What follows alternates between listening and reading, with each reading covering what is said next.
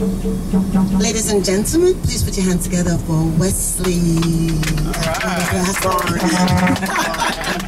Sorry.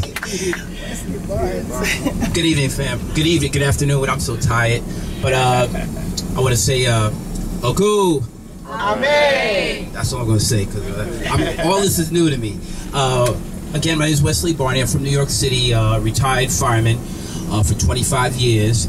And I have 3 grown boys, all doing well, and 3 grandchildren and 1 in the oven. So I'm happy about my sons. That's my motivation, my kids. Well, they're adult males now. What influenced me to come to Ghana, Africa?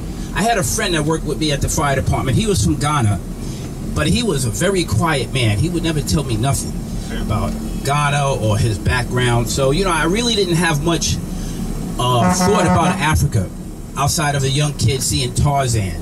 And that was just a serious brainwashing there.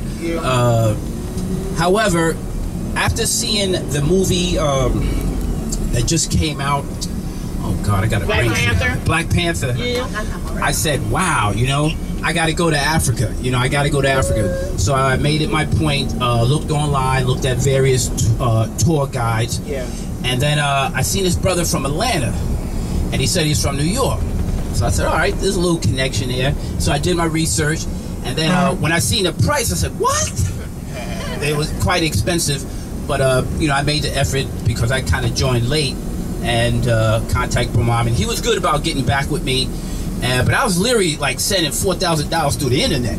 I'm like, what? $4,000? So we talked, and I sent him half, and then was able to come up with the other rest.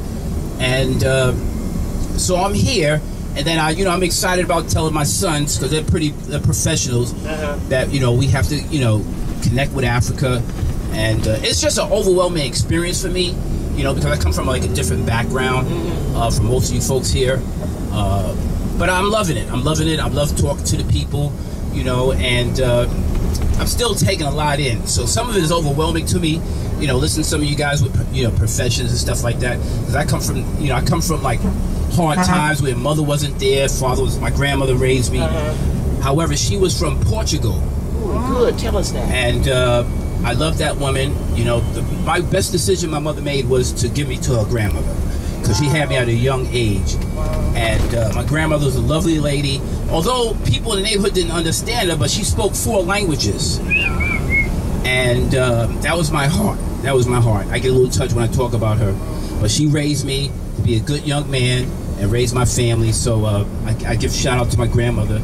You know, may she rest in peace. So that's basically it. I'm just a simple guy, just willing to learn and have fun, and, you know, not perfect. You know, I made a lot of mistakes. I still got a good connection with my ex-wife, and she texted me today. She said, how's Ghana? I said, it's hard to explain, but you got to come here. It's hard to explain, but you got to come here. So that's it. I'm glad I'm up now. So I got one question, my man. We got questions. Don't leave that. No, really, you are just wonderful. Absolutely wonderful. And you're touching my heart when you spoke about your grandmother, and we're all different, is what I'm saying. But I had a time to talk to Wesley. I talked to most of you, but I'm just really glad to get to know you a little bit better as the whole group. You're so valuable to us. And I really appreciate your firefighting experience in New York City. My question is related to that. What inspired you to be, I guess, a firefighter? And you served 25 years. I think it's very dangerous. My sister says she liked working with fire. Did you like working with fire? Not at all. Not at all. Not at all. Talk to us a little about it. Being a firefighter, your main duty is to go in there and save lives, and that requires you to put your life on the line as well. I did fall through a roof, tore my right patella tendon, but it was a good career. I love helping people, seen a lot of deaths, witnessed 9/11, and I go through therapy through 9/11. I can't really talk about it because I get a little choked up. But the reason why I became a fireman, because I needed a job. So, I had 3 kids, and I needed a job. I took the civil service test. I scored high on it, and then they called me that I went through probation, the academy, And then that was basically it. But I was looking for a job, so I don't really have much of a college background. But I come from a family. My grandmother, grandfather, they had a good work ethic, and so you know I didn't go to college or any of that stuff. But I had always a man want to work, and so that was basically it. Nothing fancy, just keep it simple for me. Thank you. That's real. I appreciate it. Thank you. Thank you, Wesley.